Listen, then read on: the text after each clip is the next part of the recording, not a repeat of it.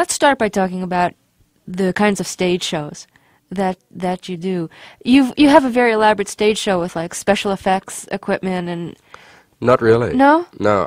What happened was people get that idea because of Radio City Music Hall. And what happens is when I was put in Radio City Music Hall, I tried to use everything that I could there, including the Rockettes.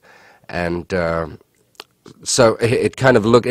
If that show was on TV a lot, and it looked like it was a very elaborate show. And that one was, but at a place, for example, tonight at where I'm working at Valley Forge, which is just a theater in the round, there'll be absolutely nothing. You do wear pretty extravagant costumes, though, right?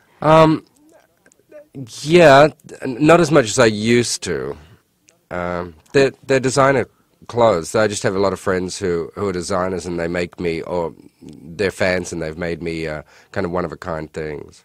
How did you start incorporating that into your act? I had such a small audience that the same audience would come back often, and so I had to always think of something else to do rather than just be another singer-songwriter. So what I did was I'd just try and think of something else to do, which was how I started to get up away from the piano and shake maracas and tear my shirt off, and it kind of built from there. What are some of the more elaborate things that you've worn? That I've worn? In performance. Well, I started off just wearing Hawaiian shirts a lot, and then a friend of mine was making clothes for Tina Turner, and he would like use the leftover things to make me T-shirts, so I'd wear those under the Hawaiian shirts, and so I used to tear off my Hawaiian shirts, and I'd have these strange torn glittery T-shirts. And then I had a jacket once that was entirely covered in mirrors, so that when I stood on top of the piano and was hit by the lights, it was like a mirror ball as I turned, which is kind of a nice effect. That's great. Are there some audiences that works for and others that prefer something more subdued? No, I just do it for all audiences, and then as I change, the act changes too. I would never just think, okay, we're at so-and-so, and now I've got to drag out the old mirrored jacket or something like that. You grew up in Australia. Was there much of a music scene there when you were growing up? I was involved with a lot of the first wave of Australian pop, which was Olivia, Helen Reddy, the Bee Gees, and people like that. Even Rick Springfield was very young, but he was still all in there. And so we were all on a TV show called Bandstand, which nurtured us a little bit because we had to come up with a different song for every week. So you got a lot of over a couple of year period, you had an awful lot of experience. Was Australian Bandstand based on American Bandstand? No, I think they just took the name. That had a stable of performers, and we just kind of switched and did numbers together and started to get into a few dance routines and things just to make it more interesting because, again, we had to come up with something different all the time. Was American rock and roll a big influence on Australians? Very big at that point. Australia really didn't have a music industry of its own. Who epitomized like American rock when you were coming of age? Well, the thing about Australia is there was very little black music because there was no black population. So we didn't get a lot of black artists. We mainly got the white cover versions. Like Pat Boone? Like Pat Boone and the Everly Brothers, Neil Sedaka, that kind of thing. When you started performing, you were performing with your brother? He was not my brother. Everyone thought he was, but it was just another guy that had been performing around the same places that I did, and he needed a partner. And so I said, okay. And when you were performing together, you were heard by Judy Garland?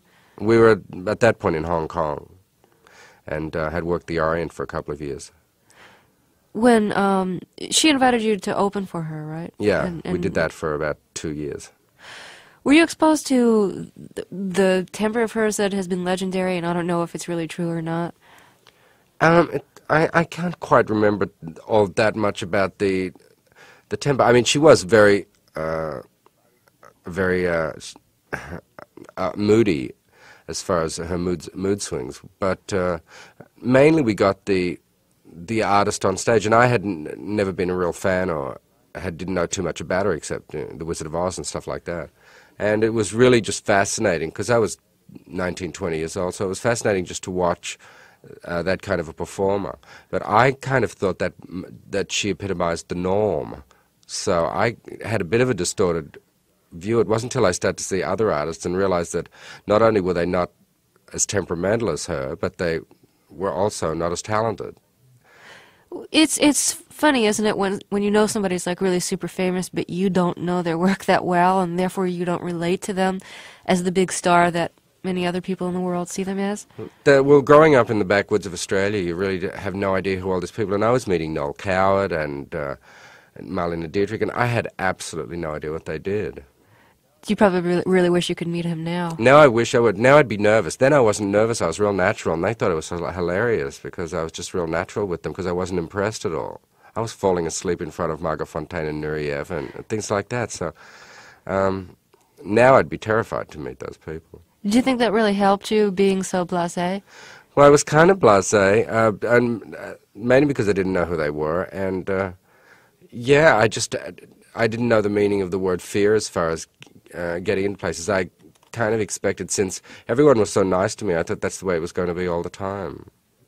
I know that you were married for a while to Judy Garland's daughter, Liza Minnelli. Do you think that she had set you up in any way to meet each other? She set us up to meet each other, but normally when you have a set-up situation, you recoil from it. But in this case, we found she was right. We did actually like each other very much. When you started your performing career in New York, what was the initial stage persona that you had? At that point, it was all my influences were very much Randy Newman and Harry Nilsson and Joni Mitchell type things. So Laura Nyro was a very big influence. So I was just sitting there alone at the piano singing depressing songs until I found that was pretty depressing all around. So I needed to liven them up. So it turned into a thing where there was a strange juxtaposition of the very lively songs against very severe ballads, and I was kind of a strange type. Were the lively songs your own? Yeah, most of the songs were my own, although I used to do a lot of things that I'd done in show business earlier. So I'd sing some strange old songs and put them in with my new ballads. So it was a pretty eclectic act at the beginning. I think the places that you first became really well known in New York were the Continental Baths and Reno Sweeney's. Is that fair to say? Reno Sweeney. I only worked the Baths twice. That was kind of after Bet had really put them on the map, and everyone kind of went and did one or two times. But the Continental Baths were really hers, and Reno Sweeney was I was the guy at Reno Sweeney. What was the atmosphere like in that club? It was wonderful because it was the first cabaret-type club, and it drew, and it was situated on the edge of the village and yet close enough for uptown, so that you got a lot of people in jeans coming in and a lot of people in black tie coming down. So it was a really mixed audience in every way. And so you could literally get away with anything in that club. You didn't have to be like anyone else, and the more unlike anyone else you were, the better it was. What are some of the things you think it gave you the liberty to get away with? Well, it gave me, it let me create the person that I was on stage, which was pretty strange because I could just do anything there, and I used to do the most strange concerts. I would do medleys of Scott Joplin piece interspersed with Most Gentlemen Don't Like Love and obscure Cole Porter songs, and I could it was fabulous. I had a black guitar player, Tiger Haynes, who's an old jazz guitar player, and he would come in and we'd do songs that I remembered from when I was a kid, and at the same time I was writing a lot, and so I was putting in very new ballads, but it was lots of real obscure songs. What would your admirers who'd come to see you frequently do? Would they buy you drinks or send anything up to you at I had a really stage? extravagant group. There was a couple of a lady who owned a florist, and she would send over she would ask me what I wanted the club to look like, and whatever I wanted. And the next night the club would be full of cut amaryllis, which are about $4 a piece, and she would send 100 down. So it was funny like that. Would it be awkward for you about how to return the favor for people who would give you gifts everyone. like that? It was still the very early 70s, and there was still that leftover sense of freedom from the 60s that you could get away with anything. Did you start dressing during those concerts at Reno Sweeney's? Yeah, but sometimes I'd wear tails, and sometimes I wore Hawaiian shirts, and kids in the village would make me clothes and say, "Do you want to try out this?" So it was a funny mix. How important is a manager in figuring out like what kind of venues you want to play in and what kind of image you want to present? How much of that takes a good manager to help execute the ideas that you have in a career? Well, what was strange was no one quite knew what to do with me in show business as far as people in the business. They didn't quite know who my appeal was. And I was very lucky because D. Anthony was managing, he had Emerson, Lake and Palmer, Joe Cocker, and at that point had Peter Frampton. And he was considered the hot agent, the hot manager in America at that point, because that was the year Frampton was so huge, Frampton Comes Alive. And he took a look at me down at the Bottom Line, which was a rock club. That was still a pretty big rock club. And saw that I'd sold out there for 4 nights, and he said, well, obviously it's not a limited appeal here. So he took me and put me in Central Park in the Concerts in the Park series, and we drew 10,000 people, and I thought my audience was at around about 300. So it was very good that I got the okay from someone who people in show business respected. So they didn't say, well, we have no idea who he appeals to. So I guess the confusion with you is that it's part pop, part musicals. It was part of a lot of things, yeah. and I didn't act like any other man on stage because at that point there were still pretty much stereotypes. You were either a rock and roll singer like Mick Jagger, or you were an Italian singer in a tuxedo. And there wasn't really an in-between. So I was singing a lot of different kind of songs, and I didn't look like anyone. I didn't act on stage like anyone else. You know, I have my reviews from those days are really hysterical because they're always he's part this, part that. So it was part Errol Flynn, part Carmen Miranda, part Jerry Lee Lewis, part Noel Cat. I mean, it's just the oddest combinations because people just didn't know what to call me. What about now? Do you think that... Well, now everyone's used to me, and I'm on Disneyland specials and things like that, so I've become okay. And also with people like Boy George around, I look pretty tame. As I said, Bette Midler and I look like a nice suburban couple alongside the ones that are up now. Did you get to know her well when she was working the Continental Baths and you were doing Reno Sweeney's? Afterwards, we both opened in Los Angeles on the same show, and it was both our first times in Los Angeles in about 1972. Do you think you share a lot in common musically?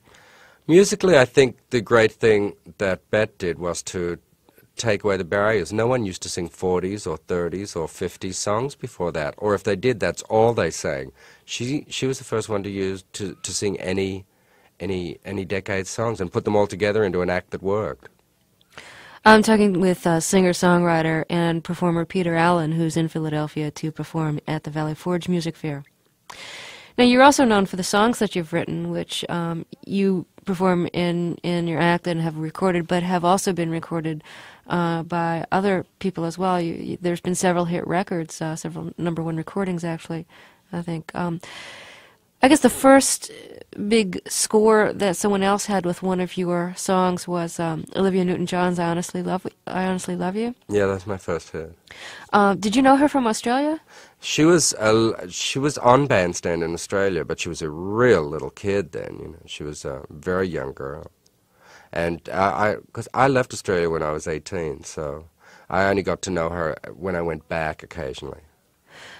What was it like for you to hear someone else interpreting your song on record?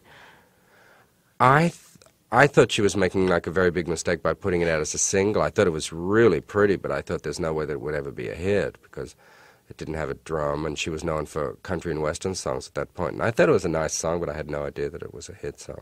That actually really helped establish her career, don't you think? Well, yeah, it's nice to go out and be able to sing a lot of songs that people know. And in the business, it gave me some kind of credence as a songwriter. How much of what you do you consider to be your songwriting? Like, do you think of yourself as primarily a songwriter or a performer? Well, when I'm performing, I'm singing my songs that I've written.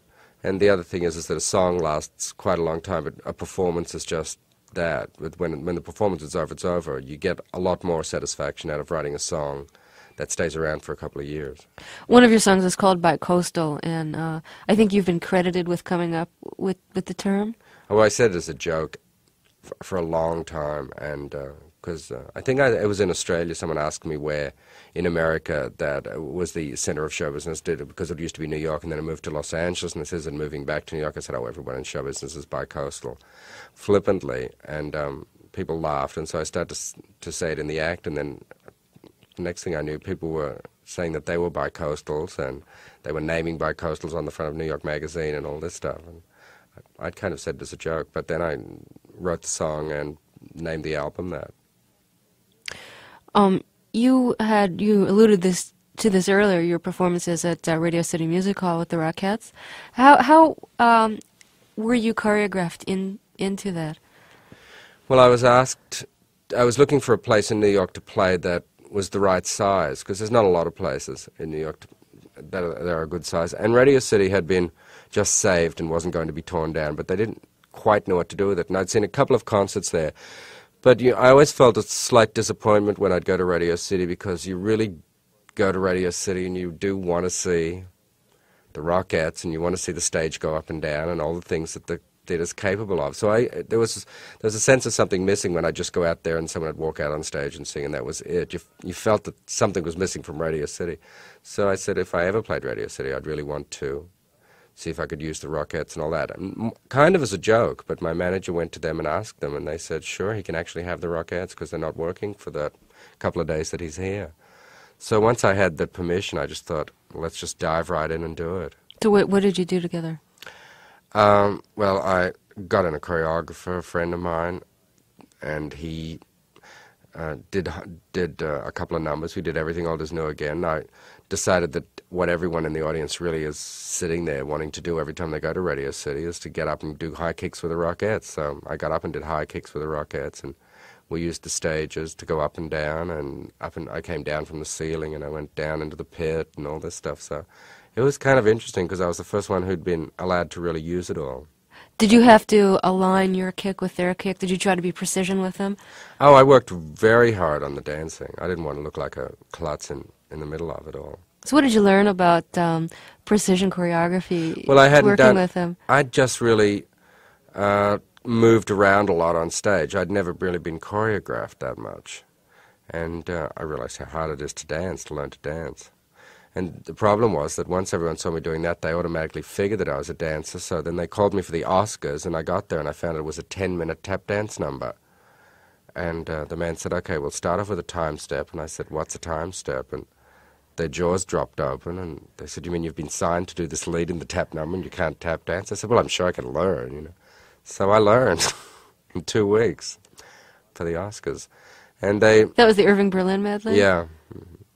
So it's now I've just, in my late 30s, they decided I was a dancer.